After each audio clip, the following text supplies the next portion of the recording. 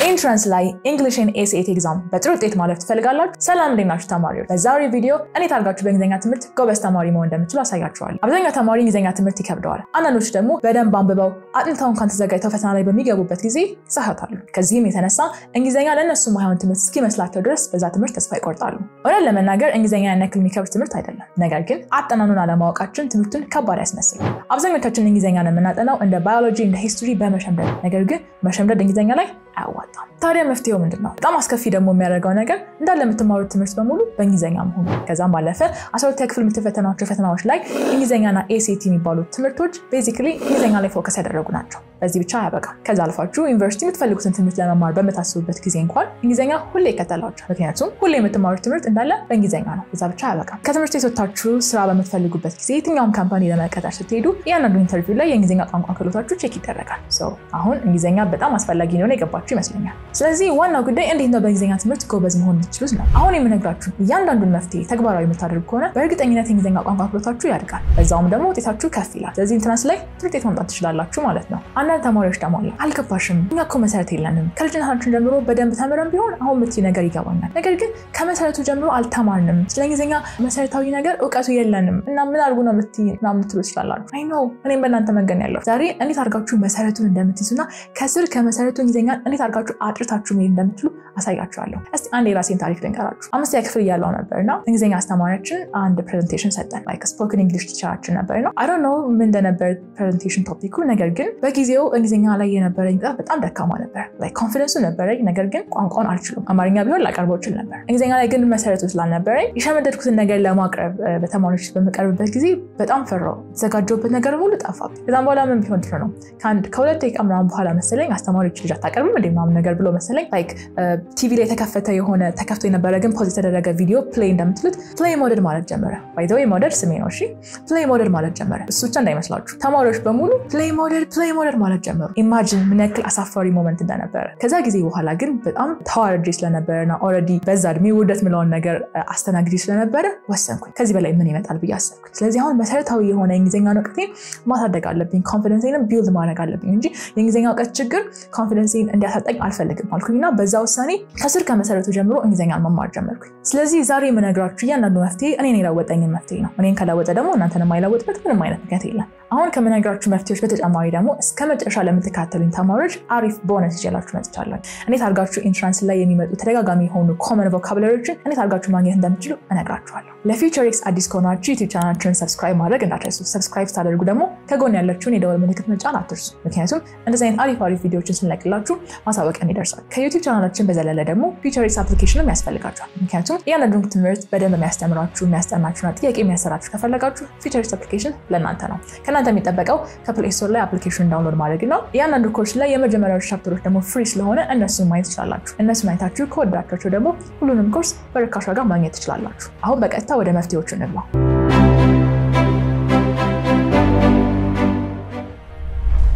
የመጀመሪያው በእንግሊዘኛ ትምህርት ጎበዝ እንድትሆኑ የሚያደርጋችሁ ቲፕ መሰረታዊ የሆነውን እውቀት ማወቅ ነው። which means it's about parts of speech። ስለ 8ቱ የንግግር ክፍሎች መጀመሪያ ላይ ካወቃችሁ ከዛም በኋላ ያለው ፓርት ቀላል ነው። ግን እነዚህ 8ቱ parts of speech ምንድናቸው? ወደሱ ከመሄዴ በፊት መጀመሪያ የትኛውም ቋንቋ ላይ ስንመጣ ያንኑ ቋንቋ የራሱ የሆነ ህግ አለው። እንግሊዘኛ ላይ ደግሞ ስንመጣ ግራመር የምንለው ማለት ነው። በዚህ ግራመር መሰረት ወይም ደግሞ based on their grammatic function እያንዳንዱ እንግሊዘኛ ላይ ያሉ ቃላቶች ለ8 የንግግር ክፍሎች ይከፈላሉ። እነዚህም ደግሞ noun, pronoun, verb, adverb, adjective, conjunction, preposition and interjection ምንላቸው ማለት ነው። noun ምንለው እንደምታውቁት ስም ነው። pronoun ደግሞ ምንለው ስምን የሚተካ ወይም ደግሞ ስም ተኪ በማለት የሚታወቀው ቃል ነው። verb ደግሞ ምንለው ግስ ነው። preposition ደግሞ ምንለው I think በአማርኛ መስተዋድድ ምንለው መሰለኝና በቃላቶች መካከል ያለውን ሪሌሽንሺፕ ወይም ተዛምዶ ለማሳየት የምንጠቀማቸው ቃላቶች ናቸው። ልክ እንደነ ወደ ምናምን ምንላቸው። ከዛ ባለፈ ደግሞ adverb ምንለው አለ። adverb ማለት ደግሞ ግስን ለመግለጽ ወይም ደግሞ ግስን ሞዲፋይ ለማድረግ የምንጠቀማቸው ቃላቶች ናቸው። adjective ምንለው ደግሞ ስምን ለመግለጽ ወይም ደግሞ ስምን ዲስክራይብ ለማድረግ ሞዲፋይ ለማድረግ የምንጠቀማቸው ቃላቶች ናቸው። conjunction ደግሞ ይባላል። እሱ ደግሞ ቃላቶችን ወይም ሐረጎችን ወይም ደግሞ ሴንቴንሶችን ለማገናኘት የምንጠቀማቸው ቃላቶች ናቸው ላይክ እንደ ኤንድ በት ምንላቸው ቃላቶች ማለት ነው ከዛ ባለፈ ደግሞ የመጨረሻው ንግግር ክፍል የምንለው ኢንተርጀክሽን ነው ኢንተርጀክሽን ደግሞ የምንጠቀመው ላይክ ፊሊንጎችን ለመግለጽ ወይም ደግሞ ስሜቶችን ለመግለጽ የምንጠቀምባቸው ቃላቶች ናቸው ላይክ ዋው አውች ኦፕስ እና ምንላቸው ቃላቶች ኢንተርጀክሽን እንላቸዋለን እነዚህን በዲቴል መማር ከፈለጋችሁና ደግሞ እያንዳንዱ ያላቸውን ክላሲፊኬሽን ማወቅ ከፈለጋችሁ ከታች ዲስክሪፕሽን ቦክስ ላይ የቪዲዮ ሊንክ እናስቀምጥላችኋለን እሱን ከፍታችሁ በአማርኛም በእንግሊዝኛም መማር ትችላላችሁ ከዚህ ባለፈ ደግሞ እያንዳንዱን የንግግር ክፍሎች በትክክል በትረን ያስተማርንበት ኮርስ ላለ አፕሊኬሽናችን ላይ ገብታችሁ ያንን ቼክ ማድረግ ትችላላችሁ በነገራችን ላይ ፓርትስ ኦፍ ስፒች ማለት ልክ እንደ ዛፍ ስር ማለት ነው የዛፍ ስር ከታች ሆኖ መሰረቱን የሚይዝልን ነው አይደለ በተማሳይ መልኩ ፓርትስ ኦፍ ስፒችን አወቃችሁ ማለት እንግሊዘኛን በደንብ ለመረዳት መሰረቱን ያዛችሁ ማለት ነው ስለዚህ ያንን ማድረግ እንዳትረሱ ያንን አወቃችሁ ማለት ደግሞ ኢንትራንስ ላይ በጥሩ ውጤት ማለት ትችላላችሁ ሁለተኛው ደግሞ በኤስኤቲ እና በእንግሊዘኛ ፈተና ላይ ጥሩ ውጤት እንድናመጣ የሚያደርገን ነገር ስለ ሴንቴንስ ያለን ዕውቀት ነው which means ሴንቴንስ እንዴት ነው የሚሰራው የሴንቴንስ ስትራክቸር ምን ይመስላል እንዲሁም ደግሞ ስንት አይነት ሴንቴንሶች አሉ የሚለው ነገር ማወቅ አለብን ሴንቴንስ ምን ማለት ነው ከሚለው ስንጀምር ሴንቴንስ ማለት የቃላቶች ስብስብ ሆኖ ነገር ግን ትርጉም የሚሰጥ መሆን አለበት which means አብዛኛውን ጊዜ ሴንቴንስ በምንሰራበት ጊዜ ሰብጀክት ቨርብ እና ኦብጀክት ያስፈልገናል አንዳንዴ ደግሞ ሰብጀክት እና ቨርብ ተጠቅመንም አረፍተ ነገር ልንሰራ እንችላለን ሰብጀክት ስንል እንግዲህ እንደምናውቀው አንድ ድርጊት የሚፈጽመው አካል ነው ቨርብ ስንል ደግሞ ራሱ ድርጊቱ ማለት ነው ኦብጀክት ስንል ደግሞ የተፈጸመውን ድርጊት የሚቀበለው ማለት ከዛ ባለፈ ደግሞ ሴንቴንስ ታይፖች ላይ በመመጣበት ጊዜ ወደ 8 የሚሆኑ የተለያዩ ክፍልፋዮች አሉ የመጀመሪያው ክላሲፊኬሽን የአረፍተ ነገር ምንድነው የሚናገረው ወይም ደግሞ ስለምንድነው የሚናገረው ከሚለው አንፃር እንከፋፍላቸዋለን which means የመጀመሪያው ዲክላሬቲቭ የምንለው ወይም ደግሞ የሆነ ነገር ለመናገር ለማሳወቅ ኢንፎርሜሽን ለመስጠት የምንጠቀማቸው የአረፍተ ነገር አይነቶች ናቸው ሁለተኛው ደግሞ ኢንተሮጌቲቭ እንለዋለን which means ጥያቄ ለመጠየቅ የምንጠቀመው ነው ሶስተኛው ደግሞ ኢምፐራቲቭ እንለዋለን which means ኮማንድን ወይም ደግሞ ትዕዛዝን ወይም ደግሞ አንዳንድ ጊዜ ጥያቄ ይመስላል ግን ላይክ ትዕዛዛዊ ጥያቄ ለመጠየቅ የምንጠቀምባቸው የአረፍተ ነገር አይነቶች ናቸው ኤክስክላማቶሪ የምንላቸው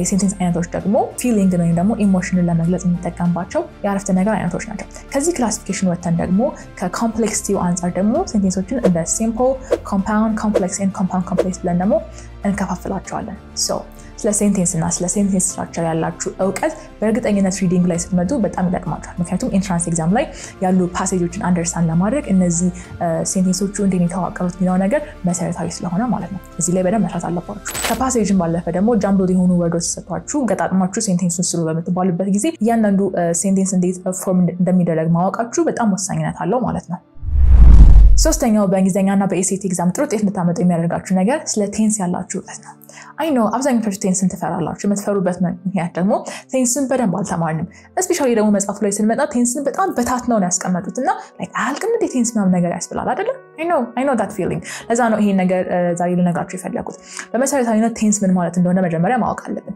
ቴንስ ምን ማለታችን ነው አንድ ድርጊት የተፈጸመበትን ጊዜ ስንናገር ወይም ደግሞ አክሽን እና ታይምን የያዘ ኮንሰፕት ማለት እንችላለን ምን ማለት ነው አንድ ድርጊት አሁን ሊፈጸም ይችላል ወይም ደግሞ ካሁን በፊት ሊፈጸም ይችላል ወይም ደግሞ ካሁን በኋላ ሊፈጸም ይችላል አሁን የሚፈጸም ከሆነ ፕሬዘንት እንለዋለን ካሁን በፊት ደግሞ የተፈጸመ ከሆነ ፓስት እንለዋለን ካሁን በኋላ የሚፈጸም ከሆነ ደግሞ ፊውቸር እንለዋለን ግን የቴንስ ክላሲፊኬሽን እዚህ ላይ ብቻ አያበቃም ከዚህ በዘለለ ወደ 4 የሚሆኑ ካቴጎሪዎች አሉት which means simple continuous perfect and perfect continuous የምንላቸው ማለት ነው እነዚህ አራቶች ደግሞ ቅድም የነገርኳችሁ ሶስቱ ቤዚክ የሆኑ ክላሲፊኬሽኖች አሉ ምን ማለት ሲምፕል ላይ ስንመጣ simple present simple past simple future እንላለን continuous ላይ ደግሞ ስንመጣ present continuous past continuous and future continuous ብለን እንከፍለዋለን perfect ላይ በተማሳይ መልኩ perfect continuous ላይ አንድ ላይ 3 እና 4ን ስናባዛቸው ስንሰጠናል ማለት ነው 12 ቴንስ ስለዚህ 12 የተለያዩ ቴንሶች እንዳሉ መጀመሪያ ማወቅ አለ ምክንያቱም አንዳንድ ተማሪ ስንት ቴንስ እንዳለ እንኳን ማያውቅ ስለዚህ ይሄንን ካወቃችሁ በኋላ ደግሞ እያንዳንዱ ቴንስ ምን አይነት ስትራክቸር ነው ያለው ፎርሙላው ምንድነው ወይም ደግሞ ቃላቶቹ እንዴት ነው መጋጠም ያለባቸው የሚለውን ነገር ማወቅ አለባችሁ ግን እሱን ብቻ ማወቃችሁ አይጠቅማችሁ እያንዳንዱ ቴንስ ለምን ፐርፐዝ ነው የምንጠቀመው ወይም ደግሞ ስለምን ለማውራት ስንፈልግ ነው ያንን ቴንስ የምንጠቀመው የሚለውን ደግሞ በጣም ማወቅ አለባችሁ ይሄ ደግሞ ማወቅ ከፈለጋችሁ በዚህ ጉዳይ የሚያስተማርንበት ኮርሶች ስላሉ FutureX Application ቼክ ማድረግ እንዳትረሱ በነገራችን ላይ ኢንትራንስ ላይ ከመጡት 120 ጥያቄዎች ውስጥ ከግማሽ በላይ የሚሆነው ከቴንስ ጋር ሪሌትድ ነው ስለዚህ ቴንስ ላይ ያላችሁን ዕውቀት አሳደጋችሁ ማለት ኢንትራንስን በጥሩ ውጤት ታልፋላችሁ ማለት ነው አራተኛው ላይ ደርሰናል አሁን ደግሞ የምነግራችሁ ከእንግሊዘኛ ባለፈ ኤስኤቲ ላይም ደግሞ ጥሩ ውጤት እንድታመጡ የሚያደርጋችሁን ቲፕ ነው which is about vocabulary ምን ማለት ነው ኮመን የሆኑት ወይም ደግሞ በተደጋጋሚ ኢንትራንስ ላይ የመጡትን vocabulary ማወቅ አለባችሁ which means እያንዳንዱን ኢንትራንስ ፈተናዎች በመስራት ለመረዳት ጥያቄ ለመስራት ወይም ደግሞ አራት ነገሮችን በእነሱ ለመስራትና ለመለማመድ መሞከር አለባችሁ። እኛ ደግሞ ቀደም እንደነገርኳችሁ ወደ 1000 የሚጠጉ በተለያየ ዓመት ኢንትራንስ ኤግዛም ላይ የወጡ ተደጋጋሚ የሆኑ ቃላቶችን ሰብስበን ኤግዛምፕል ሰርተን እንዲሁም ደግሞ ትርጉማቸውን የሚያስቀምጥንበት ፒዲኤፍ አለ። ያንን ደግሞ ቴሌግራማችን ላይ ቼክ ማድረግ ትችላላችሁ። ቴሌግራማችን ደግሞ @FutureX Application በማለት ይጀምራል። እንደዛ ብላችሁ ሰርች በማድረግ ማግኘት ትችላላችሁ። ከዛም ባለፈ ደግሞ ከታች ዲስክሪፕሽን ቦክስ ላይ ስለምን አስቀምጥላችሁ ሊንኩን እሱ በመጫን ወደዛ መሄድ ትችላላችሁ። በነገራችን ላይ ቮካቡላሪ ላይ መስራታችን ለኢንትራንስ ብቻ ሳይሆን ከዛም ባለፈ እንግሊዝኛ ላይ በደንብ ጎበዝ እንድንሆን ያደርገናል። ለምን ካላችሁ let me give you an example። ለምሳሌ የሆነ ቤት ለመስራት ስታስቡ በደንብ ትቆፍሩና መሰረት ትጥላላችሁ። ከዛም በኋላ ደግሞ መሰረቱን ከሰራችሁ በኋላ የቤቱ ምሰሶ ታቆማላችሁ። ነገር ግን ምሰሶን ካቆማችሁ በኋላ ጣሪያ ሳታስገቡ ግድግዳ ሳታስገቡ ትኖሩበታላችሁ? አትኖሩም አይደል? ለምን? ዝናብ ይመታችኋል፣ ፀሐይ አለ፣ ንፋስ አለ፣ ኮምፎርታብል አይደለም። ነገር ግን ቤት እየመሰለ ነው፣ ስትራክቸሩ ተሰርቷል። which means ግራመርን አወቃችሁ ማለት ልክ እንደዚህ ስትራክቸሩን አወቃችሁ ወይም ደግሞ ስትራክቸሩን ገነባችሁ እንደማለት ነው። ምሰሶ ምናምን አለ። ነገር ግን በደንብ እንግሊዝኛ ላይ በደንብ መጠቀም እንድትችሉ ቋንቋውን በደንብ እንዲገባችሁ ከፈለጋችሁ ግን ቮካቡላሪ በጣም ወሳኝ ነው። ምክንያቱም ቮካቡላሪ ማለት ልክ እንደ ቤቱ ላይ እንዳሉ እንደ ግድግዳ፣ እንደ ጣሪያ፣ እንደ በር፣ እንደ መስኮት ማለት ትችላላችሁ። ኮምፎርታብሊ መኖር እንድትችሉ እዛ ቤት ውስጥ የሚያደርጓችሁ ማለት ነው። የቃላት ሀብታችሁ ከፍ አለ ማለት በቀላሉ ከሰዎች ጋር መግባባት ትችላላችሁ፣ በቀላሉ መጻፍ ትችላላችሁ፣ በቀላሉ የተጻፉ ነገሮችን አንደርስታንድ ማድረግ ትችላላችሁ። እንግሊዝኛችሁን በጣም ቀላል ያደርግላችኋል። ስለዚህ ቮካቡላሪ በጣም ወሳኝ ነገር ነው። ወደ አምስተኛው ሜተድ ደግሞ መተናል። እስካሁን ድረስ ለቮካቡላሪ እና ስለ ግራመር ነግራችኋለሁ። ግን ቮካቡላሪ አወቃችሁ፣ ግራመር አወቃችሁ፣ ከዛ በኋላ ምንድነው የምታደርጉት? ወይ ታወሩበታላችሁ፣ ወይ ትጽፉበታላችሁ፣ ወይ ደግሞ የተወራውን ወይም ደግሞ የተጻፈውን ትረዱበታላችሁ አይደለ? ስለዚህ እነዚህ አራቱ ስኪሎች ላይ መስራት አለባችሁ which is listening, writing, reading and speaking። ግን አሁን እያወራን ያለነው ስለ ፈተና ስለሆነ more of reading ስኪላችሁ ላይ ዴቨሎፕ ማድረግ አለባችሁ። ምን ማለት ነው? እንደምታውቁት ፈተናችሁ ላይ ከ2 እና ከ3 በላይ የሆኑ ፓሴጆች አሉ። እያንዳንዱ ጥያቄዎች ደግሞ 10 ወይም ወደ 20 ምናምን የሚጠጉ ጥያቄዎች አሏቸው which means ብዙ ፓርት ይዛሉ ማለት ነው። ስለዚህ ሪዲንግ ስኪላችሁን አዳበራችሁ ማለት ፈተና ላይ በትክክል አንደርስታንድ አድርጋችሁ ፓሴጁን ጥያቄዎችን እንድትሰሩ ይረዳችኋል ማለት ነው። ስለዚህ ዋናው ጥያቄ ታርጌት ነው ሪዲንግ ስኪል ማዳበረው ማለት ነው። ያንን ደግሞ ለማዳበር ምን ማድረግ ትችላላችሁ? እያንዳንዶቹ በየክላሳችሁ ያሉ መጽሐፎች አሉ አይደል? እንግሊዝኛ መጽሐፎች፣ እዛ ላይ ያሉትን ፓሴጆች ማንበብና እዛ ላይ ያሉትን ደግሞ ቮካቡላሪዎች ለመረዳት መሞከር። ከዛ ደግሞ ከዛ ጋር ተያይዘው ያሉ ንባቡ ጋር ተያይዘው ያሉ ጥያቄዎችን መስራት መለማመድ። ያንን በተለማመዳችሁ ቁጥር የሪዲንግ ስኪላችሁ ከፍ ያለ ኮንቴክስቹዋል ሚኒንግ ደግሞ አንደርስታንድ ማድረጋችሁ ከፍ ያለ ይመጣል ማለት ነው። እነዚህ 5 መንገዶች ተግብራችሁ ትምህርታችሁን በደንብ ከተማራችሁ በኋላ ማድረግ የሚጠበቅባችሁ ነገር ምንድነው? ጥያቄ መስራት። ፕራክቲስ ኢንትራንስ ላይ የመጡ ተደጋጋሚ የሆኑ ፈተናዎችን መስራታችሁ በጣም ወሳኝነት አለው። ምክንያቱም አንዳንድ ተማሪዎች ምን ፈተና ፈተሩ ይገቡና ፓሴጅ ላይ በጣም ረጅም ጊዜ ይፈጃሉ። ለምን? አልተለማመዱም፣ ልምድ የላቸውም። ጥያቄው እንዴት እንደሚመጣ እንኳን አያውቁም። ነገር ግን ጥያቄዎችን ደጋግማችሁ መስራታችሁ የሚጠቅማችሁ ከነዚህ አይነት መደናበር እናንተ ስለሚያድናችሁ። እኛ ደግሞ ለእናንተ በማሰብ FutureX ላይ ከ2014 ጀምሮ ያሉ የኢንትራንስ ጥያቄዎችን አንድ በአንድ ሰርተን አስቀምጠናቸዋል። እናንተ የሚጠበቀው FutureX ላይ ገብታችሁ ጥያቄዎችን በነፃ ማየት ነው። ቪዲዮን ከመጨረሴ በፊት አንድ ሰጣችሁ የምፈልገው ቲፕ ግራመር እና ቮካቡላሪን ባላንስ ማድረግ። ምክንያቱም ያንን ባላንስ ማታደርጉ ከሆነ ወይም አንደኛውን ብቻ አውቃችሁ አንደኛውን የምትተውት ከሆነ የመማር ሂደታችሁን ወይም ደግሞ ቶሎ ጎበዝ የመሆን ሂደታችሁን በጣም ያዘገይባችኋል። ስለዚህ ባላንስ አድርጋችሁ ለመማር ሞክሩ። አምናለሁ ከዚህ ቪዲዮ ብዙ ነገር ተማራችሁ። እስከመጨረሻው ስላደመጣችሁኝ እጅግ አድርጌ አመሰግናለሁ። ቀጣይ ደግሞ እንዲሰራላችሁ የምትፈልጉት ቪዲዮ ካለ ከታች ዲስክሪፕሽን ቦክስ ላይ አስቀምጡልኝ። በቀጣይ ቪዲዮ እስከምንገናኝ ሰላም ቆዩ።